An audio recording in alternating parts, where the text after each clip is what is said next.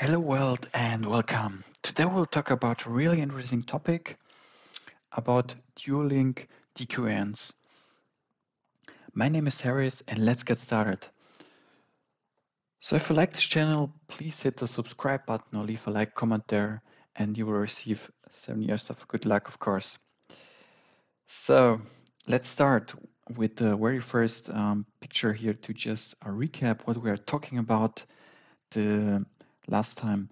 So DQNs and basically deep Q networks here are on the very left side, you can see the agent, which is a deep Q network or a deep network here. On the very right, you can see the environment where the agent is taking actions into the environment. He's observing the environment, what's going on, and then he's receiving back the states. If he's going to left or right or something like this. And as well, he's receiving a reward, which means if he's doing something good or he's turning to the right side, he's receiving reward. So the target is here to receive the most max reward and that he's ending the game with the max reward, right? So to just recap what we're talking about, or what is the problem of DQNs, or how you can improve the DQN to be more accurate, especially due to the estimators and the stability and everything. Double DQNs were proposed to just fix the bias and to fix the estimated problems, which you can see here. And there are 4 different games where you have on the value estimators, and you have on the x-axis you have the training steps, and you can see the red line here represents the normal DQN, and you can see the true value depending on the estimated value. This gap is really high. So the estimators in DQNs are overestimating. To make it a little bit better, double DQNs were proposed to make this more advanced and then to improve everything. How double Q network looks like. You can imagine this like on the next picture. So we don't have only one Q network, we have 2 Q networks. We have a normal Q network and a target Q network. On the left, you can see the environment in green, where the environment is storing all the actions, rewards, and everything in the states in the reply memory.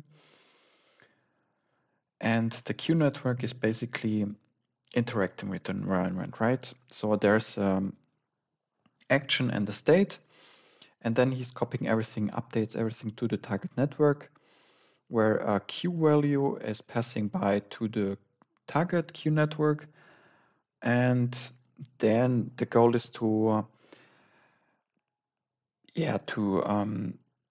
decrease the DQN loss. That's how the double DQN was working with 2 Q networks. So the next step, why we are here, or why we're talking about today even more improvement of this, is the dueling DQNs, which are in many cases even outperforming double DQNs. That's why we're talking about this topic today. So dueling DQNs from the architecture side looks a little bit different, which means they don't have 2 Q networks, they have 2 estimators at the very end. As you can see here, the vanilla Q network, just the arbitrary Q network here on the top, and below you can see the dueling Q network. So the difference is that on the button you have the input picture from the environment with 3 Q convolution neural nets, and its input and 2 convolutional neural nets. Then you have a flattening layer at almost end. And then the red vertical lines are estimators, so two in parallel estimators. The top estimators represents the value of the states, and the bottom estimators is representing the advantage of the state depending on the actions. Both of them are fully connected layer, and then at the very end everything got summed up like an aggregation layer. And then you are calculating actually the Q value from the state action pair to receive the max Q value in this case. So today we are going to use not the Catpole from the OpenAI Gym, we are using the Acrobot to just show the example of how you can deal with DQNs here. We have 3 actions here and 6 states. And if you start the Acrobot here to just show how the performance looks like, you can do so, and you can see that he's basically not reaching the horizontal line, which is like a threshold. So he's really bad. He has a score minus 500 and so on. So after some episodes, you can see this is the second episode, he's still on the minus 500. So the goal is that lower part of the Acrobot should go over this threshold, that he's reaching this threshold, right? Of course, in best case, it should be stay in a vertical state as long as possible, but the goal is, of course, to reach this threshold, this black line that you saw. So to do so, to improve this Acrobot, you're using Keras RL, and I set up here model with almost 5,000 parameters, some 2 dense layers, and then I'm building the agent where I'm using the Boltzmann policy, sequential memory, and so on and so on. And with the DQN agents comes the magic, right?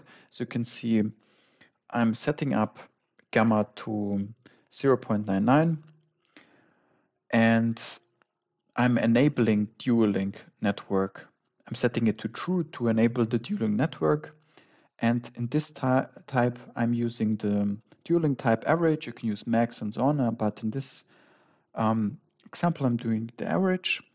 So this is basically how you are calculating the 2 estimators together. You are using the average of them, or you are summing up everything. So this is basically what the agent is telling you. So afterwards, I'm compiling everything and fitting everything within 100,000 steps, and you can see an improvement of the reward. So it's not minus 500, but it's around about minus 160. And if I'm visualizing now after the dueling DQN, how the performance looks like, then you can see actually improvement here. You can see that he's hitting and reaching the target and the threshold. We are now at minus 7 with respect to the reward. You can see here now stopping at minus 94, but he was reaching the threshold.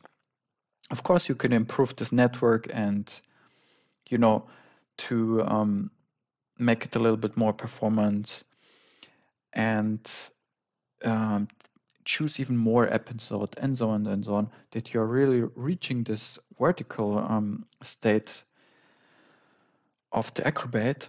But in this case, I just want to show that he was reaching the threshold. It's pretty fine. You can see that he's doing a better job. So now you can, of course, save everything to reuse it in another example. And you can also see I'm plotting here the rewards or the episodes, and you can see that from around about minus 500 that he was improving to almost minus 60 after only 10 episodes. You can see a really improvement here. So if you're, let's say, calculating now 100, 200 episodes, you will really see that he's reaching his goal. And yeah, but he was doing a really great job. I'm really happy with this. And so thanks a lot for watching, and hopefully you liked it. Leave a like or comment there, and see you soon.